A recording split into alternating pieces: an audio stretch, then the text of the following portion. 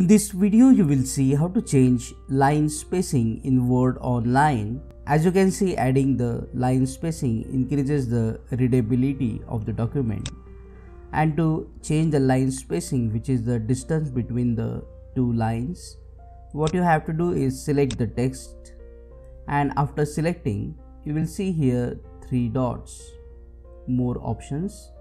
Click on the dots and you will see the option of line spacing.